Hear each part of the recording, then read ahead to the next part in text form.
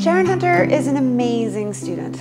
She's a true scholar. She's a returning student, she's a mother, so she's here to learn, and she's here because she's concerned about her own education. She always looked for opportunities to learn more and to do more.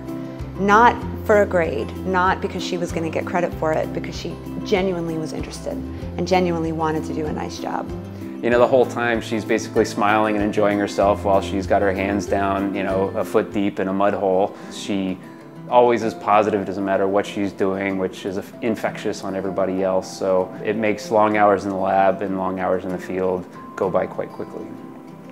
She's really diligent and she's very organized. She has to be because she has 2 kids that she's responsible for raising. So she is the classic supermom. You know, she's got everything scheduled, but she manages to put the time in to be an excellent student.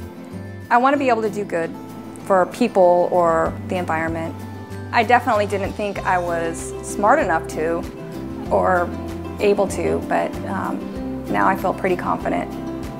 I think that sort of process of achievement as she's gone through her years here has been probably the best thing that I've been able to be part of, and I really appreciate seeing her develop in that way.